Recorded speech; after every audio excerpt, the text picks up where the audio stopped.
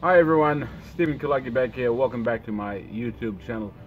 Now today's message is about haters.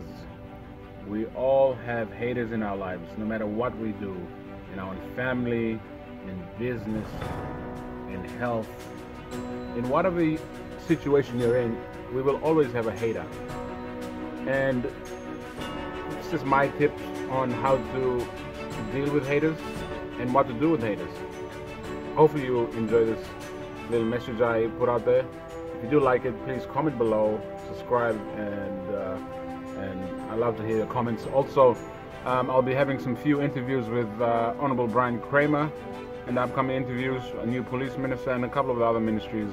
Hopefully, Alan Bird and Gary Juffa, a couple of up and coming politicians, and some other business people in Papua New Guinea.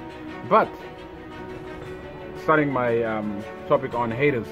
Now, we all have haters. No matter what you do in life, you want to start a business in your own family, your own family members will laugh at you and ridicule you, and it hurts. But don't take it to heart. Know that these are the birth pains. It's like if you're going to have a baby, you know that it's going to hurt. And those are the kind of things, before you're successful in business and whatever you do in life, there's going to be pains. Going to the gym, you're gonna feel pain, you're gonna hurt. People are gonna probably make fun of you. Who cares at the end of the day? You need to block that kind of crap out of your life. You need to focus on your end game. If you want to be a millionaire, you've got to do whatever it takes.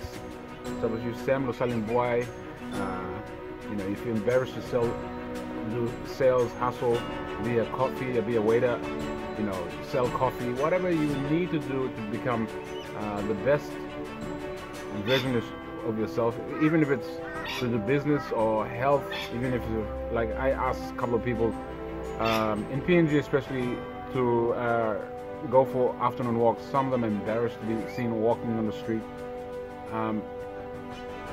As I said, in PNG especially, Samsa Kilimalman, we're too embarrassed to go out of our comfort zone. We're too embarrassed to be hurt.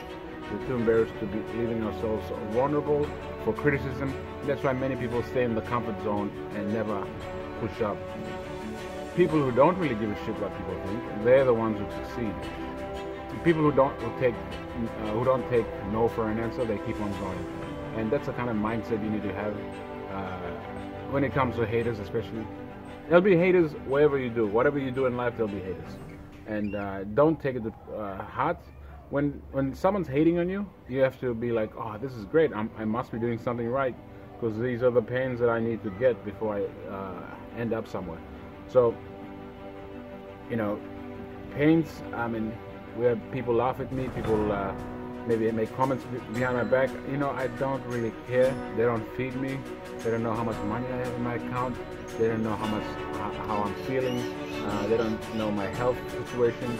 So who really gives a crap what haters think? If you're really concerned what other people think, you will never grow in business. You'll never grow in your health. You'll never grow in anything you do. Accept all the criticism that comes your way. Take it as good. Any criticism that comes your way or mockery that comes your way, take it in. Use it as energy. Use it as fuel. Never take anything to heart, because it creates stress and it creates heart attacks, and it's very bad for your health. So how I look at it is, when people criticize me or people say bad things about me, laugh at me, I really don't give a crap. I take it in. I take some of the bad messages they give you is actually good for you to improve, and some of it is just jealousy. They're all sitting in their ass doing nothing, and they just want to comment, hey, my name is Bikla Mangina, our name is Salim Buayan, or he's fat, he's lifting weights, and it's not going anywhere. Or he thinks he's a business person but doesn't know anything about business. Those kind of comments that come in your way. Who cares? Do what you do it to the best of abilities, and focus on the light behind there at the end of the tunnel. Don't focus what everyone else is saying, because if you're too concerned what people are saying, you'll never get anywhere. Hopefully this message sinks in, and I know many of you are probably thinking, oh yeah, I've got one or two family members who are negative towards me. I've got a couple of friends who are negative towards me. I've got a couple of co-workers, people on my street, people in my workplace. very negative. There's negative people everywhere, but use them as stepping stones to your life. Do not use them as stumbling blocks, if that makes any sense. Hopefully this message sinks in. We all have haters everywhere. You just have to learn how to deal with it. I just step on them.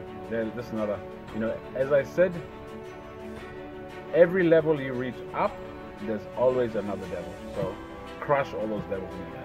Stephen Kalagi, I hope you loved this message. If you did, please subscribe, subscribe here, like, and comment below, because I really appreciate your comments, and all the new subscribers that have jumped on board, I really appreciate it. Thumbs up. Have a powerful week.